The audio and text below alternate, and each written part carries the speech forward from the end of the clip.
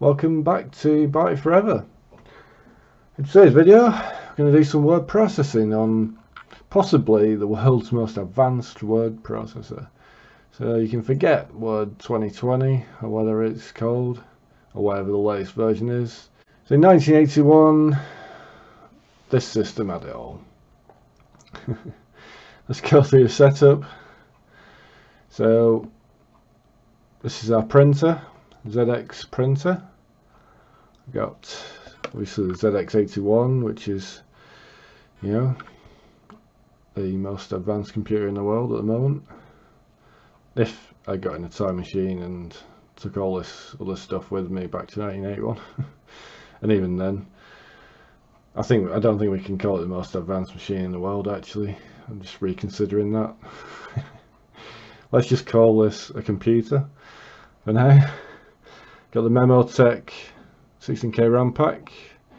So this one is probably arguably the better of the RAM packs you get. The Sinclair RAM pack tends to suffer from a little bit of wobble. If we just move to the back, it looks like it's not quite in straight, but it's in as far as it'll go. And so you daisy chain, there's a connector, an edge connector on the back of the RAM pack, which is itself connected to the edge connector on the ZX81, and that really short cable there goes to the printer. For those who are interested, this works by, it's a thermal printer. So yeah, this is a ZX printer. I guess there's loads of information about this on the internet, but it's a thermal printer.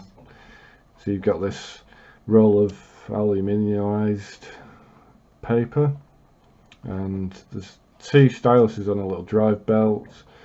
They go whizzing round. I think pretty much they just whiz round all the time when you're printing anything.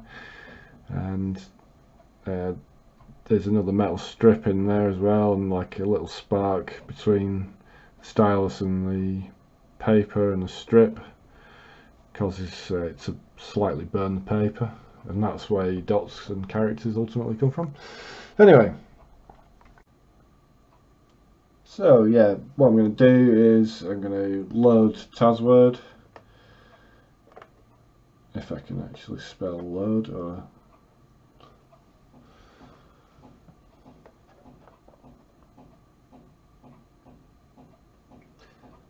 so we're going to load TASWORD, and that involves double clicking on the WAV file, which I've earlier converted.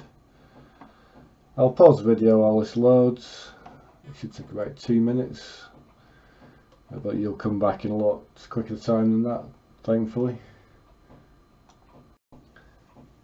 So after about 2 minutes, this is successfully loaded, and like I always think, this is really a miracle.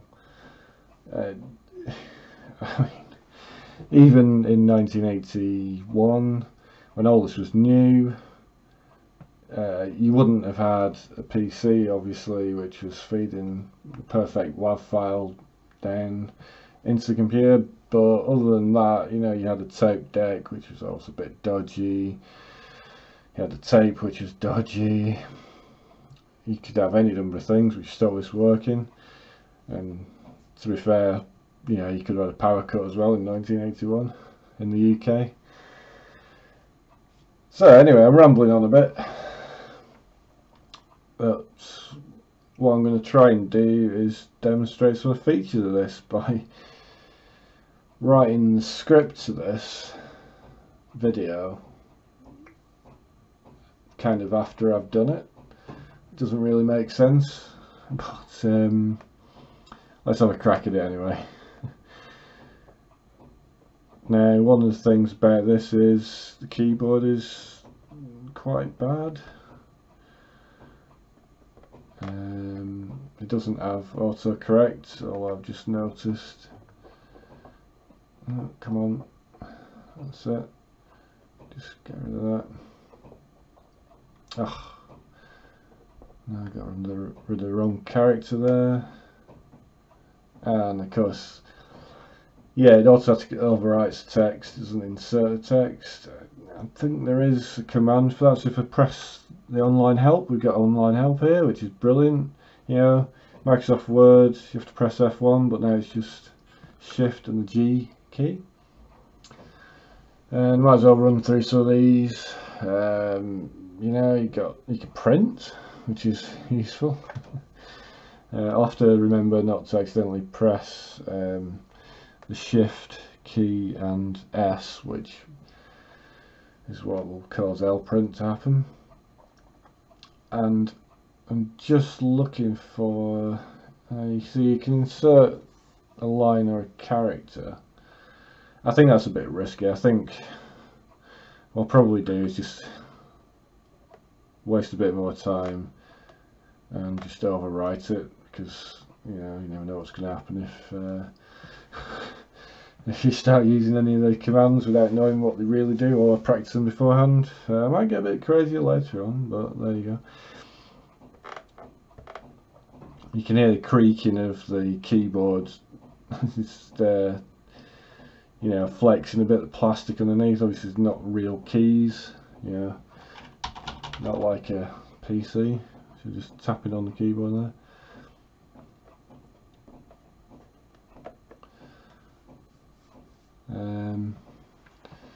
Now what you can do, and I can remember this command, and it's Shift T, and that center justifies the text. I think you can also, so what I want to try and do is put a line under that as well. So I'll just look up I think it's graphics. So if you do, so what we want to do is Shift 9, that puts it into graphics mode. Now any of the graphics characters on the keys, now we can, well, I would show you that, but it'll disturb the camera. Don't really want to do that. But on the keyboard you've got, what is it, you've got all the number keys up to 8, and basically the QWERTY part of the keyboard and the ASDFGH have little characters on them. The thing we'll do is, so you can do different things. I think we just do S. Whoops, no, so that's inverse video. We have to press Shift, I think. There we go. There you go, you underlined it. Look at that. This is awesome. I don't forget, you know, I've been looking for a decent word processing program for ages, and it's taken since 1981 to find this. I'm pretty fortunate I found it. So here's the text of, hopefully I'm going to type in the script. So I've been typing for about 5 minutes and I've written the first part of the script. It's, I'm not going to lie to you, the keyboard is a little frustrating to use. I'll just show you that again. Oops. If you've not seen some of the other videos that I've done, yeah, because it's basically just a membrane underneath there. There's absolutely no feel whatsoever to the keys. Whoops, I have to put this back and go into the right place. And as I was saying, yeah, there's no feel to the keys, so it can be a little bit frustrating if you actually just look at the keys rather than the screen.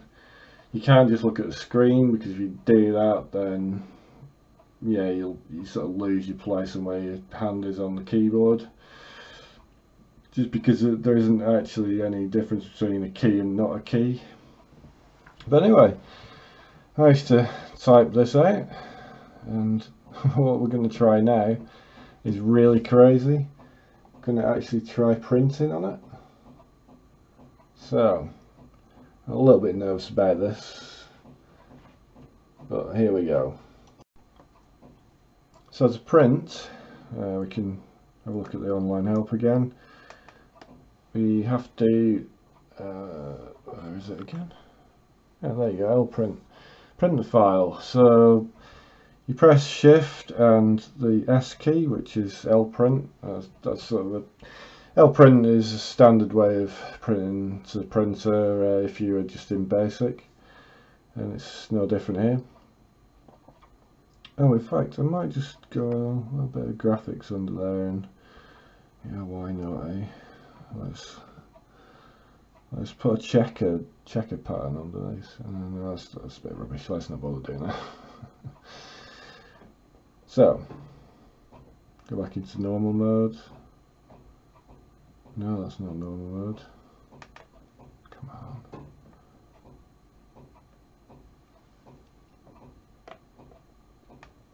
Can't get back into normal character mode now.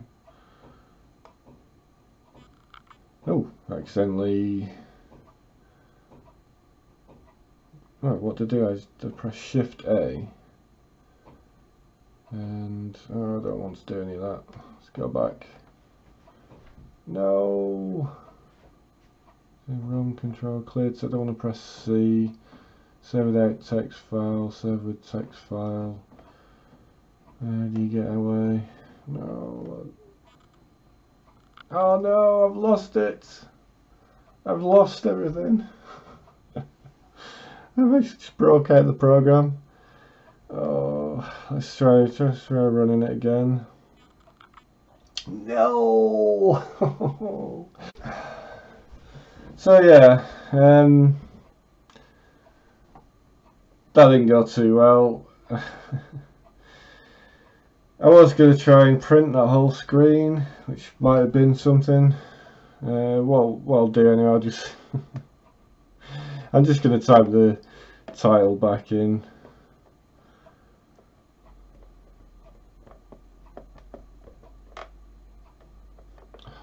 Very nice.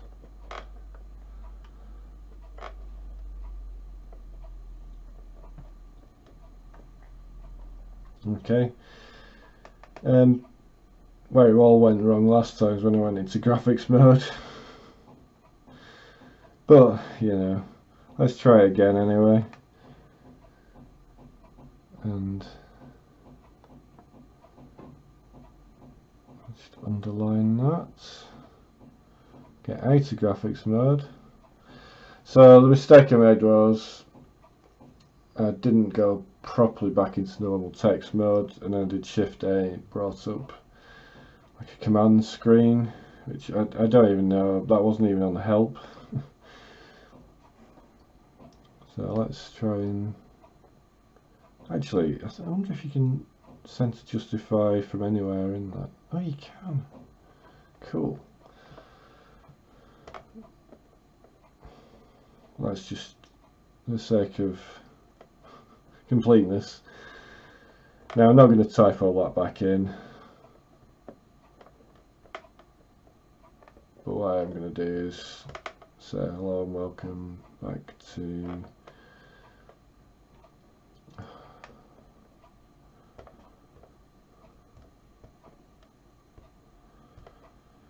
Bytes Forever.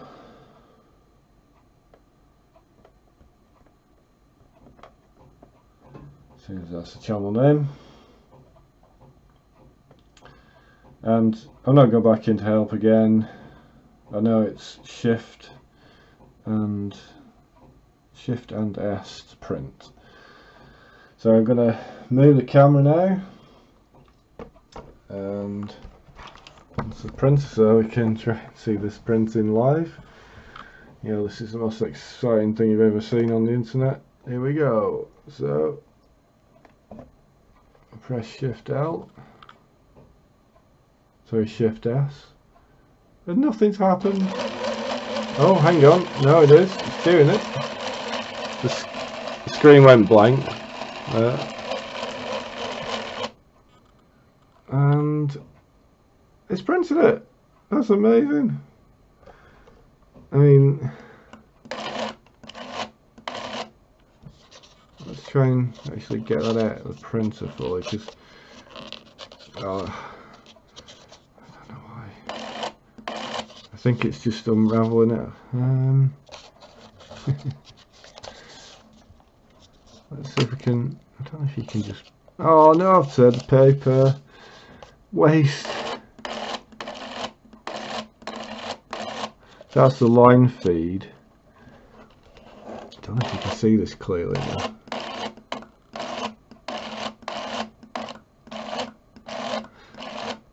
So from past experience, if you just press the line feed down, it says you don't get the best results because it sort of motor strains a bit. You know, I'll give it a chance. It's probably 35 years old at least, if not more. Well, there you go. Look, actually, it printed it, and you know, I'm astounded. To be fair, I mean, I did lose the whole document at one point, and yeah, ironically when it was going to serve it. But there you go. So I'll wrap up this video now. That is word processing on a ZX81 using TASWORD. Thanks for watching. Please press the like button if you've got through to this point in the video. And yeah, bye for now.